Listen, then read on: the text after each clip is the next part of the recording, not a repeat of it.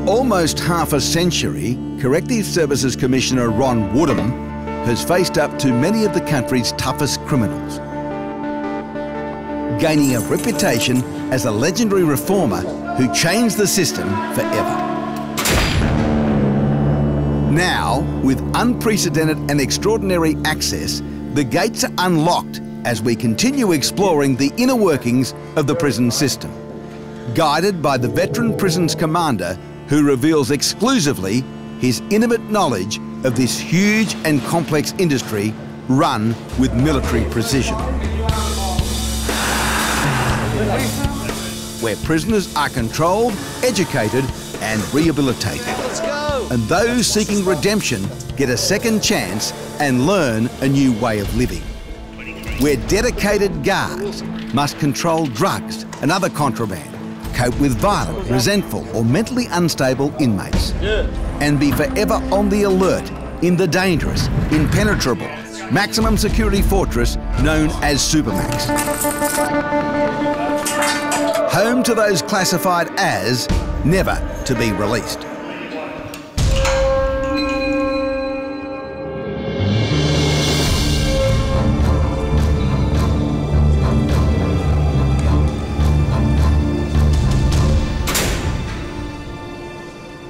I have to ask you, do you realise it's an offence to bring any contraband into the HRMCC? I've been made aware of that, Do you have any phones, prohibited drugs or contraband in your possession? No, officer, no. Thank you. Here I am, please.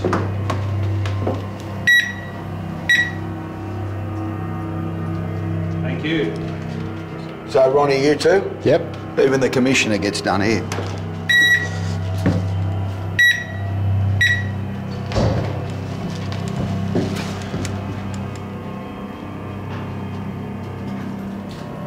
Thank you, sir. Thank you. And I just want to say, this isn't done for the cameras. No. This is standard operating procedure. Yeah. We've had two of the bosses come through with us. It doesn't matter who you are. If Barry O'Farrell comes here, he gets the same treatment. Whoever you are, you get tested before you go into this joint. It's maximum security. It's the Supermax.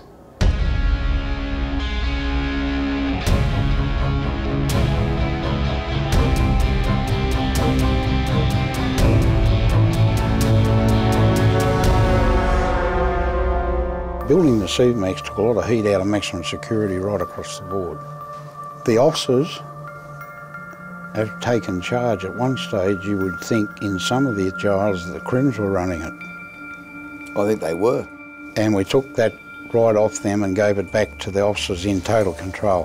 Right. That took a lot of heat out of it and put the officers back where they should be, right on top. See, if anyone now raises their head, we chop it off.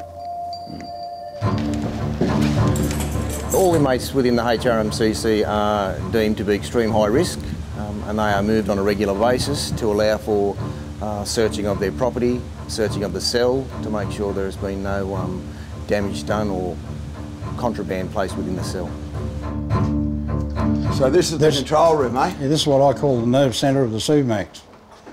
And there's 159 cameras in the Supermax. How many? 159 cameras.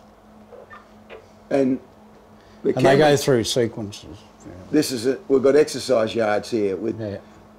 These are the blokes. You can apply to be in that exercise yard with another prisoner. Is that correct? Two, only two. Only two. Yeah. And they've got to consent to be with each other. Yeah, and we've got to agree that they can be with each other, and we've got intel that they can't be, or we think they're planning and plotting something. We split them up. So what do they just talk to each other and walk around? That's it. There's 159 cameras, you told me. I've got them all in front of me. Is there 1 inch where your officer can't see? Other than the cells they live in, everything else is covered. Everything? Yep. Now that's camera 455, it says. That's 40 foot above the jail. Yeah. And that's particularly if there's an aircraft in the area. Is that what that's all about? Yeah, it can be. It can zoom in on people outside on the street as well, or on the top of the roofs and that sort of thing. But it's specifically put in place for what happens overseas where helicopter extractions are quite common And they drop ladders down and prisoners get up and they cart them away with them hanging off the ladders and that sort of thing. So you can monitor aircraft movement? Yeah, or they drop weapons in. Yeah. And then the prisoners are armed inside. Any attempts to escape? Are there things that concern you as a commissioner? Yeah, we've found, we've got one prisoner in here for 5 life sentences, who used to be a key maker. And in another jail, he made a key that fitted the maximum security cell he was in out of a plastic tub for their property. Just by watching, never had the key in his possession, just by looking at the key, he made a perfect key after about 3 months in an attempt to get out. That's it. But he can make a key just by looking at it. And the right people are in the Supermax. If they were running around in normal routine in the other maximum security jails, it'd be mayhem. And in there, they don't have to prove themselves either. Because as soon as you put some of them out in the jail, they'll arm up. And it's like the old gunfighters in the West. Yeah. Who's going to be top dog?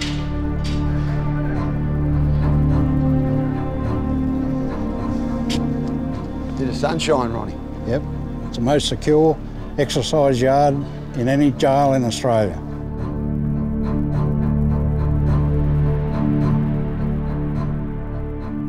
As you look up, you can see the anti-helicopter wires, the big wires that stop one landing with the blades. Yeah. No, even the small choppers can't land in the positioning of those wires. And then you've got the netting across the top to capture anything that's dropped in or attempted to drop in. So I'm fascinated. There's a garden here. One of your multi-murderers, Lindsay Rose, tends to it. Now, he's the bloke, wasn't he a contract killer that killed the wrong people? Is that him? He did on one occasion, and he's the key maker I referred to. He's the one that's next to be week? a locksmith, yeah. So he gets in here and tends to the garden? That's right. They can't see this area from their cells? No. What view from the cells? We're going to have a look at that in a minute. We'll have a look. Can you Can't see show me? much at all. Nothing? Very little. Bit of concrete Nebraska. Yeah, more or less. Yeah. We can give them a room with a view of a brick wall. And every now and then, I suppose, they hear that horn in the background and think, geez, it'd be nice to be getting on that and going back to Sydney. They won't be going back. They're not going back.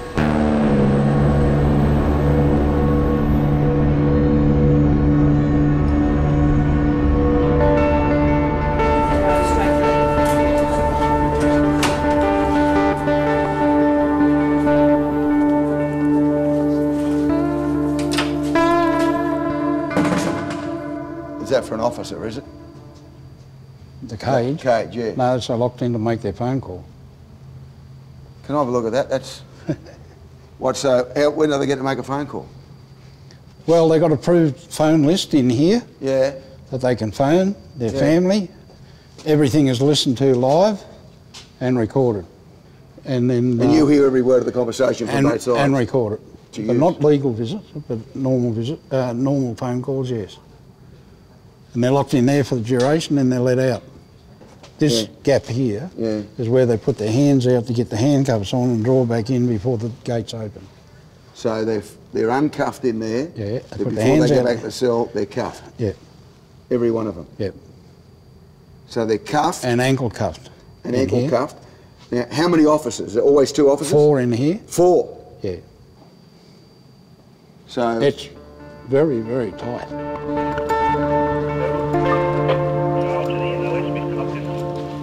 So this is what Ivan Milat spends 24/7 in? Yes. Okay. Can we have a look at it? Typical cell. Yes. Righty up.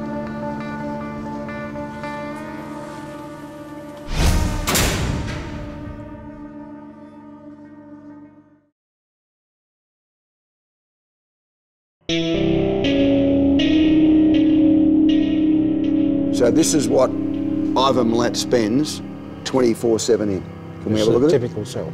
Yes. Righty up. This is another airlock Right. where the officers, again, the prisoners have to be moved. That flaps open and they put their hands out. Cuffs. Everything's concrete. It's not getting moved anywhere. It's all anchored to the floor, including the bed. There's nothing, no bits of furniture that can be used to barricade a door or attack an officer with. And then a shower with a rose at the top. Yeah. And we can cut the water off, they can't flood anything. So if they look like playing up it's only on the time switch. the water goes off. Yeah. And then out here, Is the exercise yard that they've got. let me just measure this. I step her out like I'm measuring a putt for nearest the pin. 1, 2, 3, 4 metres, roughly. 1, 2, 3, 4 and a bit. So, again, a slab can't be moved, can't be used. That's and right. a bit of sun. Yeah.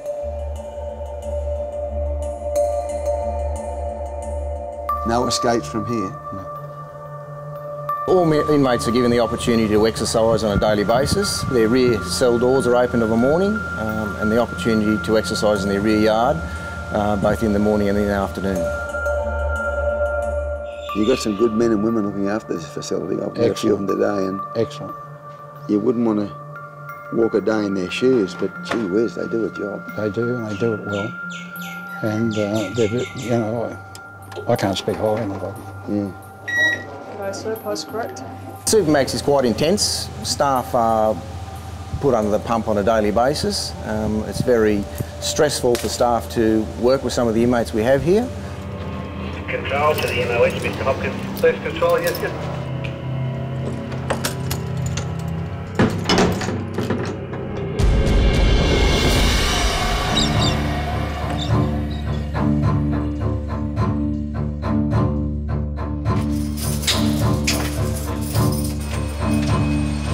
Thanks,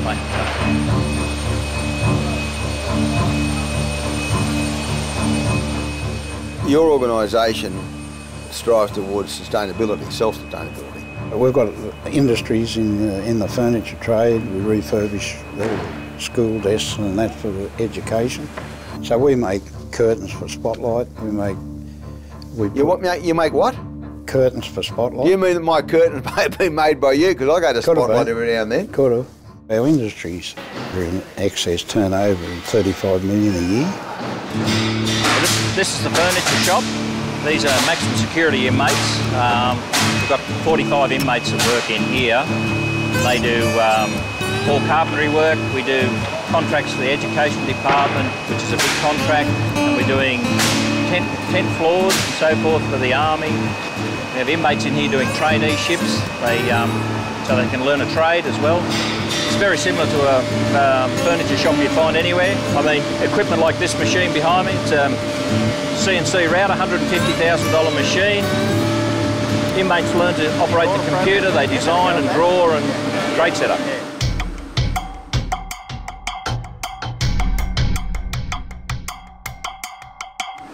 This workshop, I mean, you've seen, they have all the tools, hammers, chisels, all sorts of equipment that they use during the course of the day, but they love to come down here and work. And they know if they play up or anything like that, they don't come here. We refurbish classrooms. We've got a couple of hundred units of demountables. They can just bring a truck in and put a school up. Okay, well, this is a minimum security section work area. As you can see behind me, these 6 fellows are doing a forklift operator's ticket. We've got a guy in from the TAFE who gives them hands-on skills that they can actually go out and get a job. Your gauges are all right? Your lights working? When I started, it was a matter of just locking them up and waiting till their time was done and then kicking them out the door. You know, this day and age, we look at giving them some sort of skill to get them a job outside, to try and reduce the recidivism rate.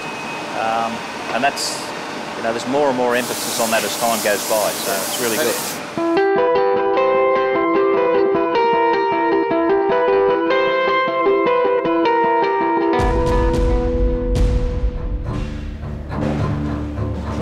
Heads up. Something coming out, is it? Yeah. 30 seconds. Great. Yeah, we bake our own bread. What, for the whole system? Yeah. Like Brewarrina, you wouldn't send it from here, but, but you know, on the main runs. Yeah. Average about 4,000 loaves a day, and that's distributed pretty much around the state. We make weekend lunches, which is like sausage rolls and pizzas, and they're for the inmates for their lunch on weekends. They get made, frozen, and then shipped out. Yeah, the bakery's a good job because we also offer traineeships here too. I've got 7 guys doing Certificate 2 in food processing. I've got a couple of guys doing Certificate 3 in business admin in the office. These are certificates they can use when they get out. We produce our own milk and we grow a heap of veggies around the place as well. They process around about 5 to 6 tonne of various vegetables per week. This facility encompasses 1,200 acres of farmland, etc. We have approximately 265 inmates here at the moment. We can hold more than that. We hope in the near future to build a boning room out the back. That will process our beef, which will go into all the meals as well. Walking down that road every day with a bit of freedom and things like that's so great. We walk down maybe a kilometre to work, where we pass duck ponds. You know, compared to a lot of other places, this is heaven. But at the end of the day, they've got to go back, and they still find that hard because they miss their families. But if you're going to do jail, this is the place to do it. Steady.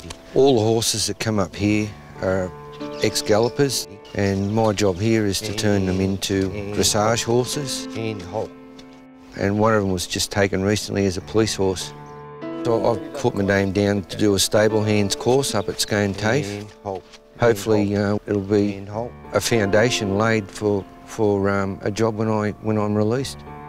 Actually coming to jail was a good thing to me. I was a full-blown alcoholic for 15 years.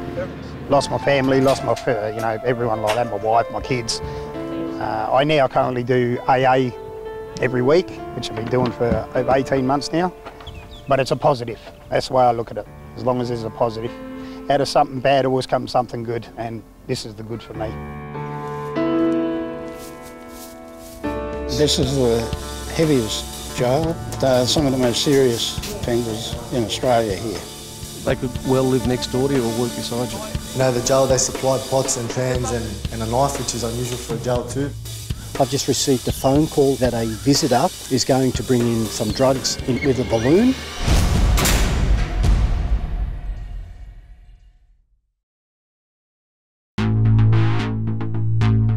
The Commissioner, Corrective Services New South Wales, has approved a joint operation utilising resources from Corrective Services New South Wales and the New South Wales Police Force. I'm amazed you do joint operations with the New South Wales Police Force where visitors are searched, and the contraband you find is quite unbelievable. Yeah, we do regular planned operations with New South Wales Police and our drug dog unit, and we've even got dogs now that can smell a mobile phone. Taking place at the various correctional centres. Intelligence suggests that contraband is becoming an issue within the Long Bay complex. An area of concern is that contraband may be introduced into the centre via visitors. All visitors to the complex today will be screened by a canine, and if necessary, the following may occur: property search, a vehicle search, or a pat or strip search. The pat or strip search, this is to be conducted by New South Wales Police only.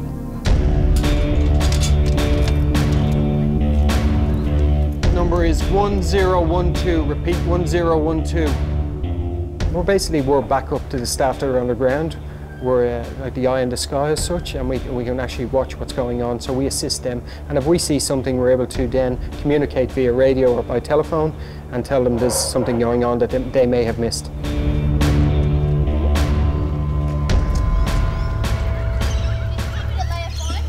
Morning. Hi, who are you here to see? So just make your way over there, thank you.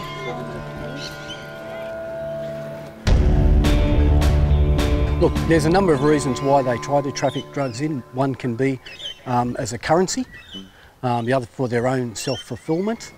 Okay, we're officers from the State Emergency Unit. We're screening everyone coming onto the complex today. Okay, but before we start, I have to caution it is an offence to have any drugs, weapons, syringes, tools of escape, poisons, prescribed medication and non-prescribed medication. If you have any of these such items, now's the time to declare so. I don't have anything. Okay, no worries. I'll get you guys just to hold your hands like so, and just remain still and silent during the search. Thank you.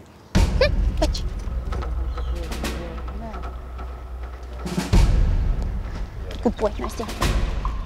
Ripley is an operational drug dog. He's a passive alert detection dog. So when he finds drugs, he will actually sit, and that's how he tells me that there's drugs there. He's trained on 5 odours. He's trained on heroin, cocaine, ecstasy, marijuana and amphetamines. When Ripley's about to search, I put on what's called his drug collar, and it's like a work hat. He knows then that it's time to go to work, as opposed to just his choke chain. I'll gather him up by the lead, hold on to the collar and get him all excited, get him ready to work, and then I'll say fetch, and he'll search low, he'll search people's shoes front and back, and then we'll go up and we'll search their pockets front and back and high. And if he's cleared the line, if he hasn't given me a positive indication, then we let the people go and move on to the next. I've just received a phone call from another correctional centre who's informed me that a visitor is going to bring in some drugs, and of course we'll be targeting that visitor.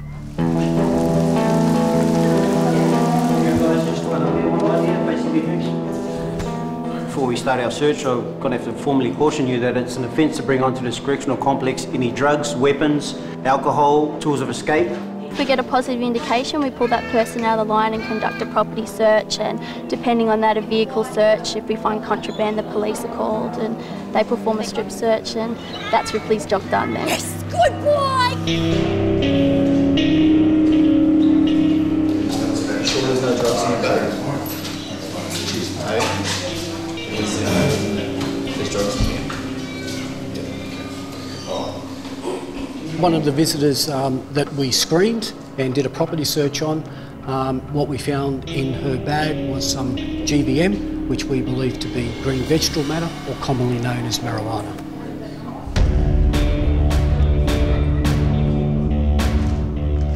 Drugs can lead to a lot of problems in jails. You know, there's a lot of standovers, a lot of bashings and stuff like that, and inmates can be difficult to control when they're under the influence of drugs and alcohol.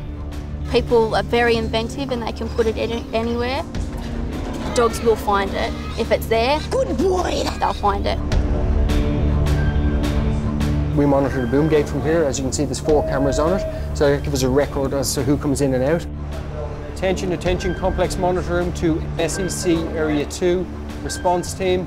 We had some surveillance on that particular visitor coming up from the boom gate, and that visitor was actually seen placing an object out of her bag and put it in her shoe.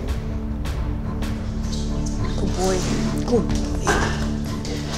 The lady that we just searched has a full syringe she just pulled out of her right boot.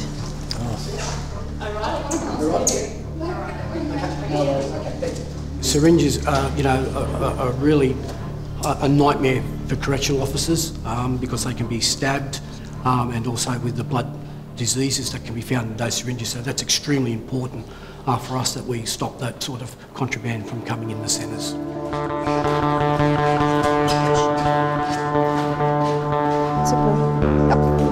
Yep, right here. We're under the impression that you're under the influence of a drug or alcohol because of your behaviour shown here.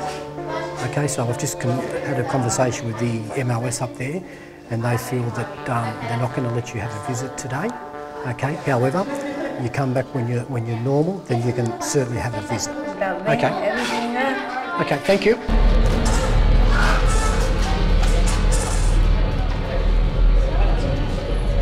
Just make sure she does actually go out. Yeah, I can let you know with today's success what we've actually done. We've done 295 visitors were actually screened by the canines. 44 visitors' property have been searched. 3 visitors have been strip searched by the New South Wales Police. There have been 2 police charges and 6 visitors have been denied entry to the correctional centres. They will be referred to our prohibition section to find out if they will be not allowed to visit the correctional centres anymore for a period of time as deemed by the Commissioner. I love my job, and you get the drugs and you get the fines and you see his happy little face and he's playing with his dummy. It's the best job in the whole world.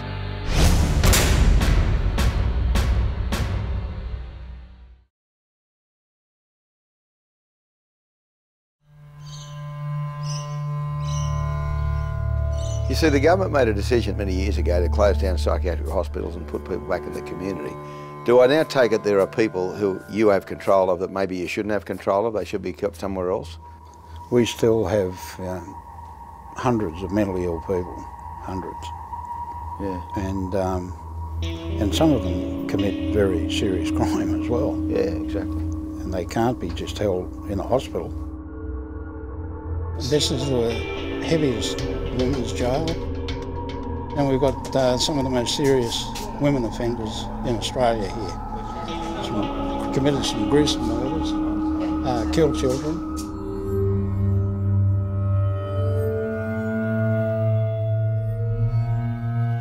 I had to battle to build this. So where do they go before you built this? They'd be just up in the jail, getting into all sorts of problems. Yeah. Because they don't know, they're not in touch with reality, some of these people. Yeah.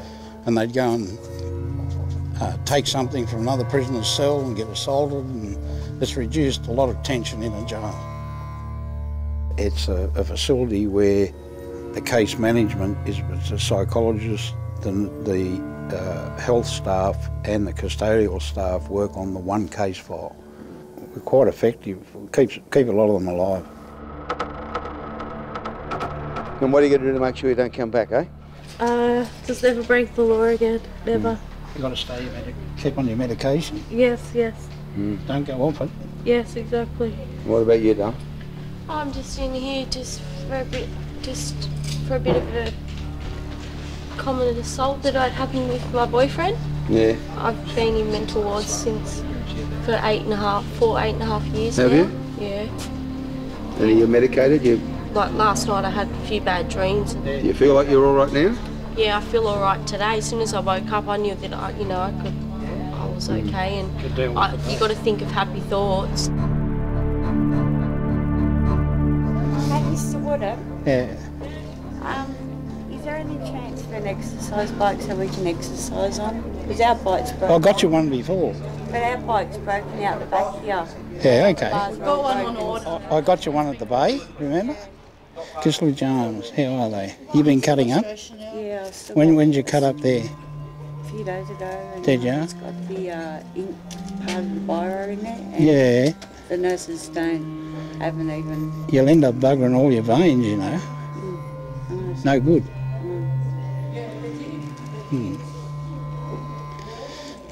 I'll get you there. I'll speed up the exercise bike, okay? Let's go in and have a look at the cell. Pretty bare here, Ron. Yeah. But they're allowed some chalk and a board to write on. Yeah. Got TV. Behind perspex, so Secure. it can't be... They can't break it. Can't be Use it to cut themselves. We were outside with an inmate. She's a murderer. But she's also someone who continually attempts self-harm. Yes, continually. She used to run her forehead like flat out into a corner of cement, and she split her forehead from the top to the bottom, and it was about that open, and they had to tie her up to stop it. And they couldn't sew it. The gap was that wide, they couldn't sew it up. And I saw her over at Bombay, and I walked in and I said, what do you need? She said, I want an exercise bike so I can take my aggression out on the bike. So I got her one that day, and she lasted nearly 4 months. On the bike? On the bike, not causing problems. Then all of a sudden, bang. Off the rails? Yeah. She stabbed another woman 40 times just to see what it was like to kill somebody. The woman hadn't done anything to her? No. Just to kill her?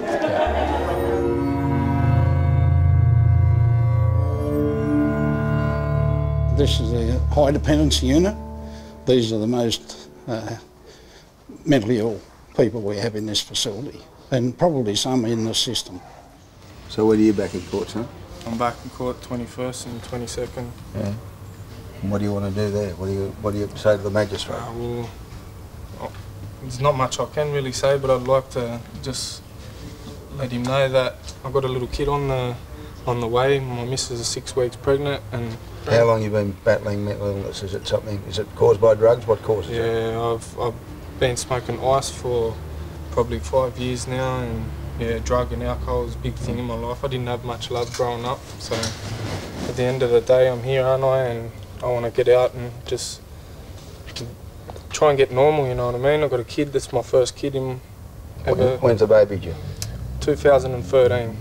How old were you started using ice? Probably 18. But I look at that young bloke I'm talking to, he's the same age as my young bloke. It breaks my heart, you know. And he admits to what use of ice. God knows what else he's done. And you're not astonished to see him back here in 3 or 6 months? Not really. There's a missing step on the outside. There's some cycle that can... Yeah, it's like we get them in here, they get cleaned up, they're great. They go outside, they try and do their best. There's just not that help out there for them.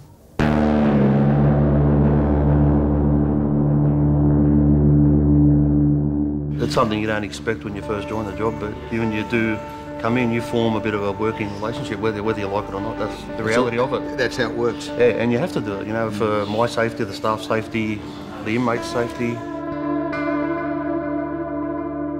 What are you all Corrie boys, are you? You know what's over the wall here? Yeah. Sydney Stadium, Olympic Stadium. Olympic Stadium, yeah. 2000, I called the race. This one I read about her, sir, Miss Go on. Hadley. Kathy Freeman. Is Kathy running around the track because she is proud to be black. When she rang with her flag all up high, she looked up at the emu in the sky and thanked her to be blessed because she was our very best.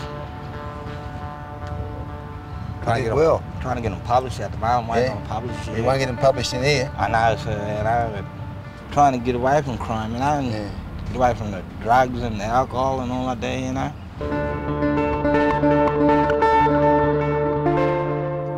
I started up with growing up with Aboriginal people up in the bush.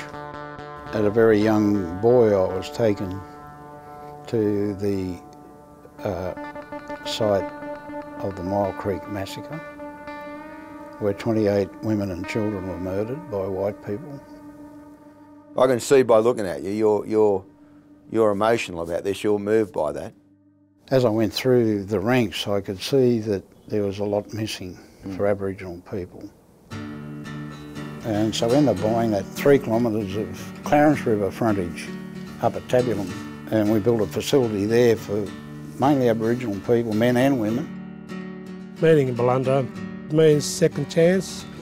It's a second chance at life. Like they've had their first chance, I suppose, going through life, going through juvenile justice, and then they turned up in the mainstream after they turned 18. Some of them come here because they're sick of the jail system. They want to have another go where they can sort of change their life around.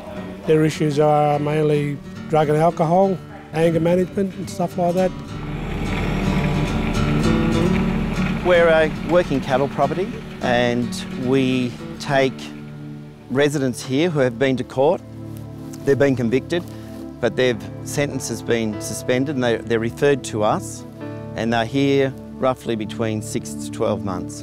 We take predominantly Aboriginal men and women between 18 and 40. Alcohol and drugs, they destroy a lot of families, you know. It's not their fault, you know, with these people. They do know what's right and wrong, but they don't know any other way. You know, they just need someone to give them a bit of guidance to show them another track in life. They've done a great deal of good for Aboriginal people, those programs, and a lot of them don't come back.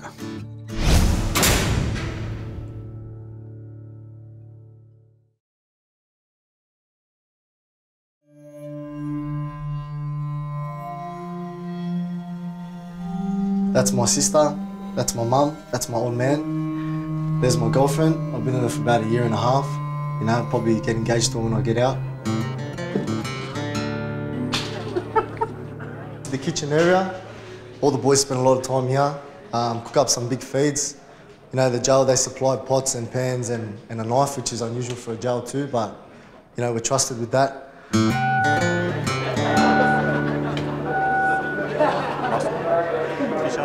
The development of the program came about in the late 80s, where we noticed in corrections the recidivism rate, return to jail rate of young adult offenders was considerably high, e.g. to the point of a high 90%.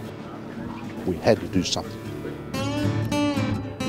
18 and 25-year-old males are very, very impulsive. It's high risk-taking behaviour. It could be your son that had a spur-of-the-moment, impulsive, stupid mistake, drank too much, run off the road and killed someone and in jail. I've seen people we've literally had to drag off a truck on a Sunday to start the program, didn't want to be here, and in 16 weeks' time we can't get rid of them. They don't want to leave because they've changed so much and grown. Thanks guys, so today's expedition, we're going to be going out on the Moomba Plateau. We'll be out there till tomorrow. So today is about these fellows are nearing the end of the program. It's about putting them in a position of responsibility, handing the trust and responsibility back to them. Today we're going to leave the centre, we'll go out in the bus. My role is to mentor and guide these guys through the program. I didn't want to get out of jail not having achieved anything.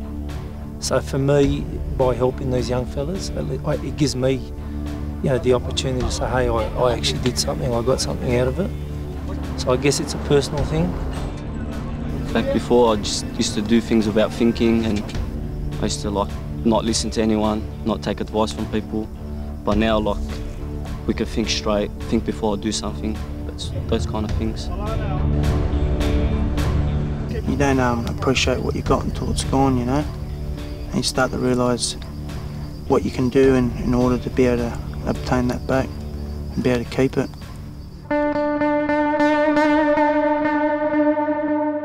I'm 22 years old. I'm 20. I'm 19. Today, guys, we're doing dangle duo, but when you're on the top of the platform, we're going to ask you what's changed for you in the program. Being in Oberon, you know, you're gonna have to put some trust in people. When you're up there on the high ropes and that, you know, your life's literally not in your hands. You know, if the bloke down there isn't paying attention or something like that. Yeah. Now, boys, give a bit of encouragement, eh? Then you can fall. You know, you can seriously injure yourself. This rope here to get up. Come on, back. Go.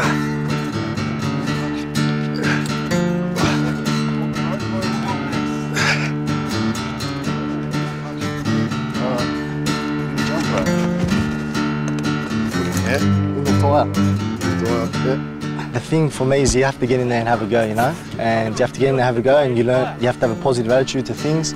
Stretch those legs. Well done.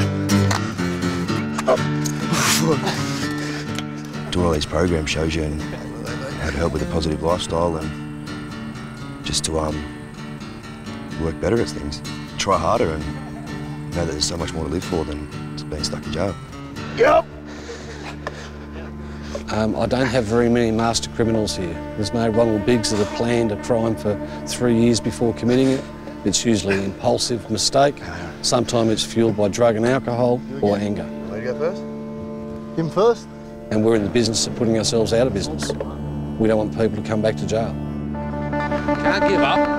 Nah, never will we give up. We do not get inmates from Mars. They do not come from Mars and we send them back to Mars. They're people's sons, fathers, and they could well live next door to you or work beside you. They're normal people.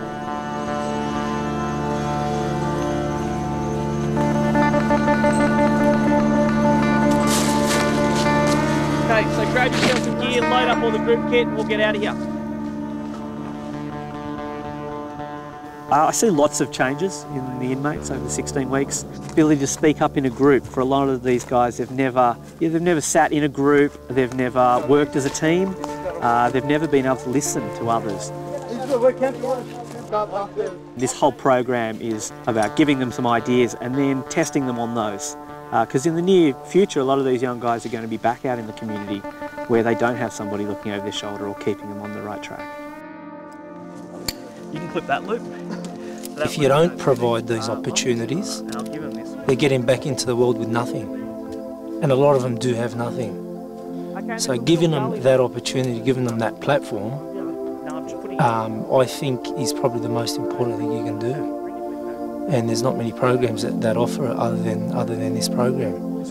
Imagine this. Imagine the abseile's really steep. I've done a couple of things at this jail, like I've got my blue card, forklift tickets and bobcat tickets. So when I get out, I've got more opportunities to work and do better things for myself on the outside.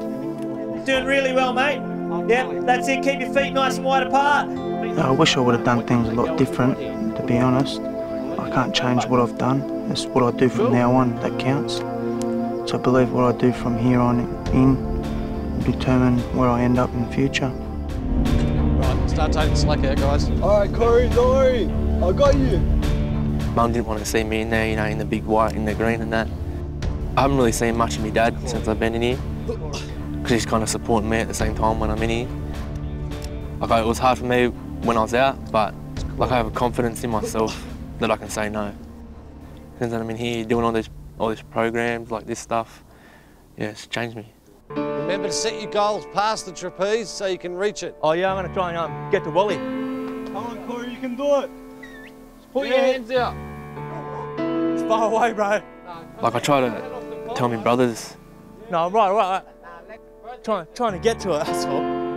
And like, try to pass on the message that, you know, not to come here, not to do bad things, get a job, you know, just live a normal life instead of coming to jail and ruin it. Yep. Oh! Nice. Nice. Good on you. Nice. What? Oh! On this camp, I've asked the boys to write a 4-page letter to themselves, and I've said to them that I will send that to them a year after they're released. And I think with all goal setting, it's if you write your goals down and you set it out clearly, it holds you more to that. So if we can get them to write those down, it's a really good reminder, 12 months down the track, hey, this was your idea, this is where you wanted to be. Are you still on track for that? What are you doing about that? I sit back and I think about all the things I've done with my family and the things I could do better and things I could do more of. And when you come to jail, like for me, my family come and visit me every single weekend, you know, and I see tears on my mother's face, and if that isn't enough to make you learn your lesson, then there's not going to be many other things that will. It's the last obstacle, man. There is no magic pill. I'd love, and I tell them in induction, I'd love to be able to give every inmate a magic pill they could take that'd prevent them coming back from jail. We can't stop an inmate coming back from jail. What we do is we equip them with the tools to stop them coming back to jail, and it works. I'm the king of the world!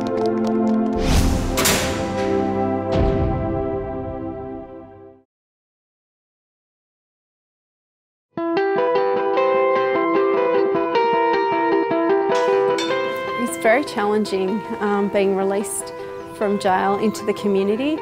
A lot of people are institutionalised from their time in custody, so just simple tasks can be very difficult. Imagine being released after 20 years into the community and not knowing how to use an ATM card, not knowing how to catch a bus. A lot of buses now no longer accept money, you need tickets, and just knowing the process of what you need to do in order to just do normal day-to-day activities can be incredibly challenging. And so having someone in the community to assist you to adapt and deal with those issues is essential, and Probation and Parole Service does provide that. Offenders can be placed on supervision by Community Offender Services, either by order of the court or from release from custody by the State Parole Authority. Hello, Fook, how are you today? I'm all right. And that's where a probation and parole officer will assist an offender to give them the support they need to become a functioning member of the community again. I've been all right. Been okay? Yeah. What's been happening? Not one single parole officer goes on their own to see these people, especially their unannounced home visits. There's a lot of difference between telling an offender you're going to be there at 4 o'clock tomorrow, and let them be all prepared for you, than to walking in at 8 o'clock that night with no warning. So here we go. Yeah, and you see the real thing.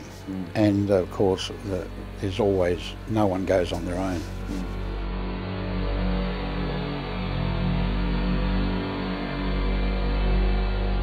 How's it going? What's doing? All right. How's it going? You're on remand? Yeah. You're not very old, bloke. How old are you? 24. How long do you think you'll get? Couple of years. Yeah. You coming back? Not here, no. Corrective Services is the agency that can't say no. We get whatever the criminal justice system hands us, and it's our job to deal with that. We've had some bad days. We certainly had some, hard times during those bad days, but the good days outweigh the bad days. And if we had more bad days than good, I wouldn't be here. What about you, champ? First time in, learning a valuable lesson. I've got 3 little girls and fiance outside. And, how old are your kids? 6, 4, and 2. There's absolutely no reason why you cannot go out into the community and lead a fulfilling life in the community. Have your family, have your white house with the white picket fence. There's no rule that says you're not entitled to that just because you have been in jail. What are you doing, mate? Remand. No good. I said when I was a kid I was fascinated by what was going on behind those walls. You want to know what the unknown is, you know? You want to see what's in there, but once you see it you're like, oh, everyone's a person, they're all people, just committed a crime. Jail should in many instances be the place of last resort, not the place of first option. Mate, it breaks my heart, a bloke your age, being in here. When you get sentenced, you do the program, right? And the experts say, this bloke has shown that he can control his anger. He's not going to belt someone in a pub anymore, you know? This bloke's got a bit of potential. This is society taking care of its own rather than pushing them behind large walls and to all intents and purposes forgetting about them, because in most cases those inmates will at some stage be released back onto those streets. If they avail themselves and do something about the programs and do something about their offending behaviour while they're in here, some of them will never come back. Some of them will never come back. And that's worth the effort from us, and it's worth the effort from them. Commissioner of Corrective Services, Mr. Ron Woodham, he's been the one who's directed us, guided us, led us. Many programs in the Department of Corrective Services in New South Wales would not exist without his vision, his leadership. How would Ron Woodham like to be remembered? I'd like to be remembered that I made a real positive, worthwhile contribution to corrections in New South Wales. And that the changes that I drove and implemented were positive and for the better of the system, and that people in years to come will benefit from it, staff and prisoners. And to the people in New South Wales, I hope I've kept you as safe as I could. On that note, you've done your job. Good luck, old mate. Okay, mate. Well, I'll tell you something. It's been an unbelievable day.